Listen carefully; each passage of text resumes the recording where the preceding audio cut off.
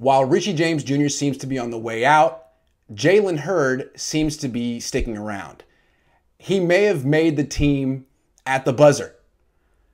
Jalen Hurd has been hurt for 2 years. The Niners drafted him in the 3rd round of the 2019 draft, missed that rookie season with back injuries, and then last year missed his 2nd year with the torn ACL. This year, he missed most of training camp, was really coming back very slowly, even slower than, Nick Bosa, who tore his ACL during the season.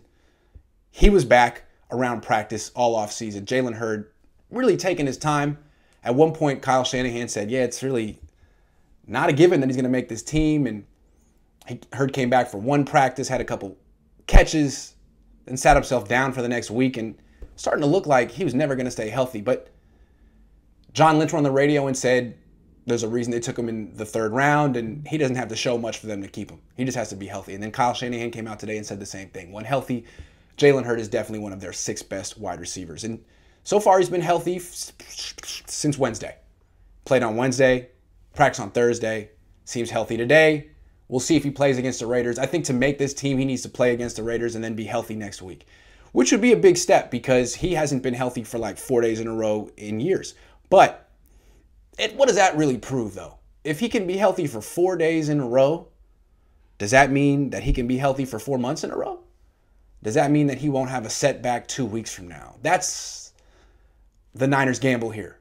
They want to keep Jalen Hurd, and they feel like if he can just show them anything, 5 days of healthy football, they'll keep him. But what's the expense of that? Who are they going to cut? Which quality backup who could play 17 games off the bench are they going to cut so they can keep Jalen Hurd and maybe get 4 games of talented play from the Swiss Army knife? I don't know. Seems like a tough gamble. I mean, he's going to really have to show something in this Raiders game for the Niners to feel like it's worth it. Because if he gets hurt 3 weeks from now, it's going to feel like fool me once, shame on you, fool me 11 times, shame on me. So I understand why the Niners are being optimistic and hopeful, but I hope it's not naivete. That's a big word. Good luck, Jalen. Good luck, 49ers.